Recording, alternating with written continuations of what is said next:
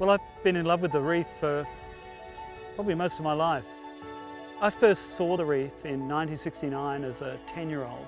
While the men were walking on the moon, I was glued to the reef. It's got habitat that supports thousands upon thousands of species, all of which work together to make this a wonderful place. The Great Barrier Reef is still great, but it's facing some challenges that we need to deal with. We've got climate change now that's really the #1 threat.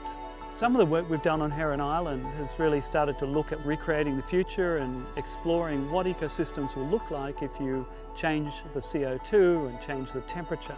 We've grown these little miniature replicas of the reef. We take water from the reef crest, it flows through a special chamber which adds CO2 and temperature, and you can then replicate what happens in a world in which we don't deal with CO2. And what you see is really interesting.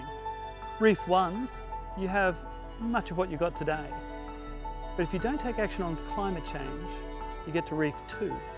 And that's where the corals have disappeared, all the invertebrates, all these little creatures that live around those reefs have disappeared, and the reef has collapsed.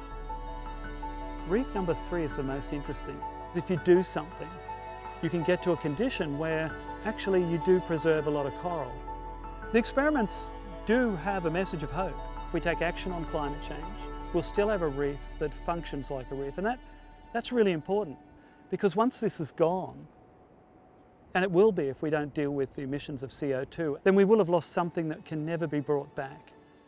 The solutions here involve the entire community. We can solve the challenge of climate change and we can preserve a large part of the reef, but we've got to start today.